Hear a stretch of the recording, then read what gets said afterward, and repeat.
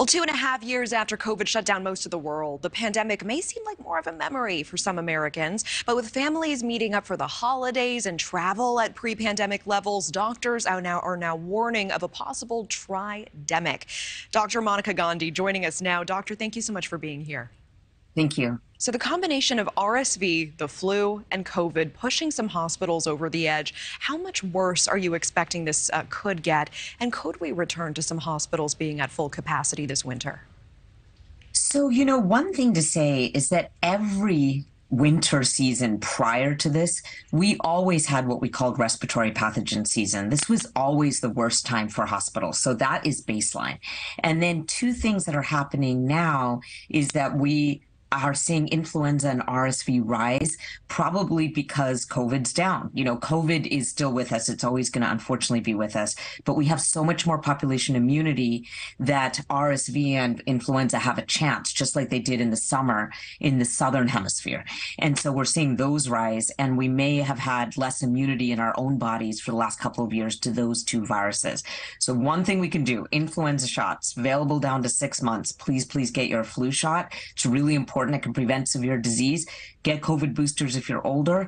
And RSV, we don't have a vaccine yet, but we can watch our children and bring them in because we have treatment if they get sick. Appreciate the context. And is one of the three more concerning than the others?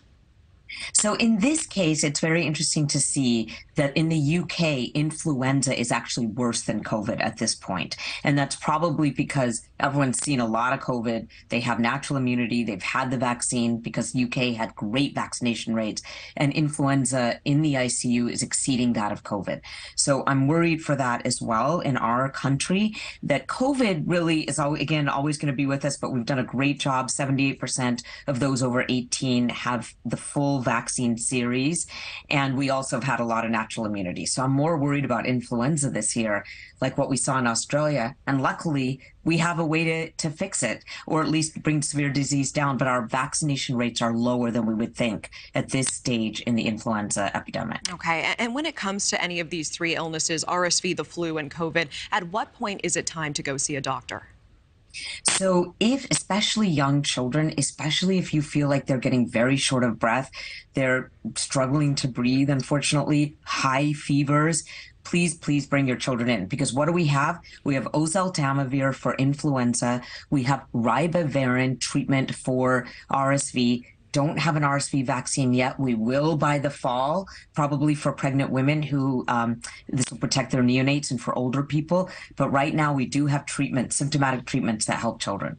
All right. Dr. Monica Gandhi, appreciate your time. Thank you so much. Thank you for watching. Go to newsnationnow.com to find NewsNation on your television provider. And don't forget to click the red subscribe button below to get more of NewsNation's fact-driven, unbiased coverage.